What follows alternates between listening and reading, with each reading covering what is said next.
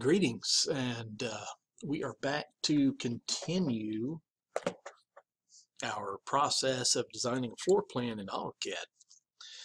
And as you see, I've made a couple of small changes as I went along there. I've added all my doors, made some modifications to a few walls, put in the rest of my windows, and I've added tubs and showers, which I have not shown you how to do that yet. Um, I'm going to show you that next video, but this video, what I want to do is focus on casework. So this is my kitchen area here, and of course this is my living room area right here.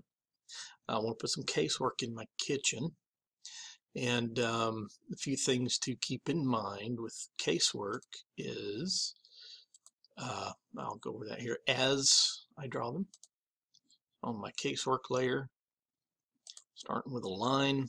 Okay, now first off, I'm just going to kind of find the starting point, and I have to go over here. I have to go right here to the corner to kind of pick up that corner and then drag out. I have to basically turn on the geometry referencing, and actually it comes about right to the middle of this wall is where I want it to start. So I actually could have just clicked on or snapped onto the middle there. But the cabinets extend 2 feet from the wall. So type in 2 feet and enter, and there we go. And I'm just going to draw this line that way, and then I'll start a new line, and I'm going to come out 2 feet. Now, one thing you could do when you're wanting to start, what happens when you're drawing with AutoCAD, if I just try to start in the middle of the line somewhere, it's going to automatically snap to the nearest snapping reference point. So if I wanted to start it right here, say, you see there it started in the corner, not where I wanted it to start at. To get it to start where I want to start at, I highlight the point, the end point, or middle point, or whichever point I'm going off of. And I start dragging it out a little bit, and then I can type in 2 foot, enter, and it will start at that 2 foot mark. And okay, and then of course I do some trimming. Turn this little line out right there. I also do some filleting with the little fillet tool right up here, or you can just type it in, F-I-L-L-E-T, fillet, enter. And I'm going to go with a radius. I'll type R, enter. And it's already got a 6-inch radius loaded in there for when I did something else earlier. So I am going to keep that 6-inch radius, and I'm going to radius that little section right there. You don't have to do that. That's just what I do when I'm making L-shaped cabinets. Now this unit is also going to have an island in the center.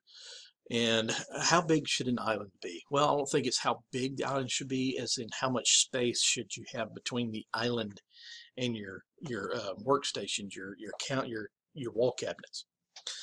So there's 2 measurements you can go off of. One is 42 inches. This is not code by any means. The only thing that code affects is the 36 inches. So you have to have at least 36-inch passageway between the cabinets, between your island and your wall cabinets.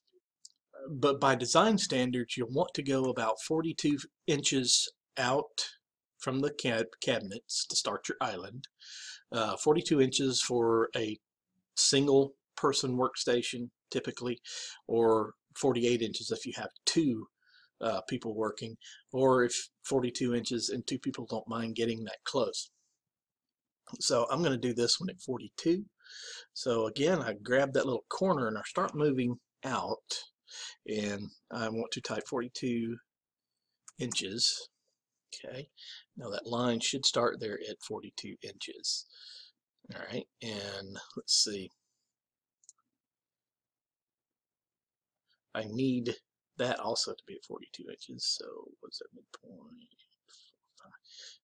So I'm going to grab that midpoint and start sliding over and type 42 inches in there.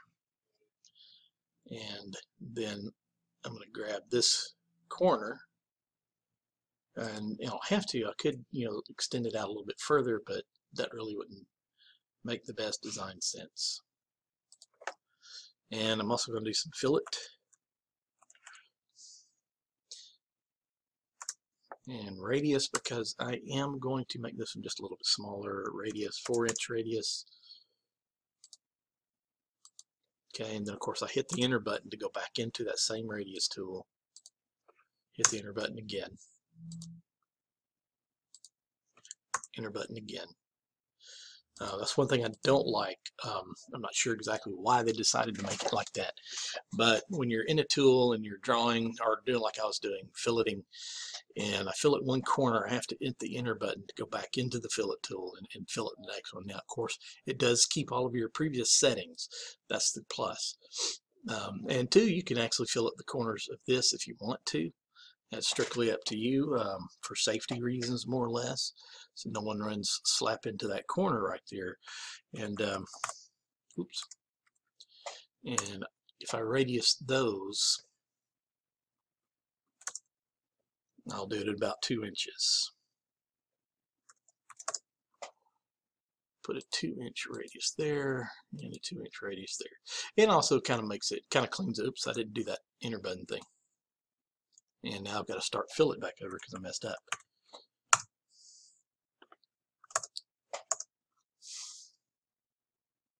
And as far as filleting these corners like that, it kind of makes the whole thing look a bit cleaner, a little bit more intentional. But that's your casework for the kitchen. Same thing in the bathroom. I think bathroom casework does not have to extend 2 feet from the wall. I think sometimes you can go with 18 inches, but I always just go with 2 feet no matter what. So casework here, again, you know, doing the same thing, coming out 2 feet. And I think I locked onto the wrong thing there. Click on the line tool. And actually I want some space between there. I'm going to come out here about 1 foot. And then 2 foot. And then draw my vanity cabinets on around. I'll probably come up just a little bit shorter than that window, which is what I want. Don't want to crowd the window. And that could be vanity. And of course I've got plenty of room. I could put more casework here in the bathroom. But anyway, that's how you do casework as far as from a plan view. There's a little bit more when it comes to elevation view, which I will do in another video much later when we start doing elevations. Okay, but that is it.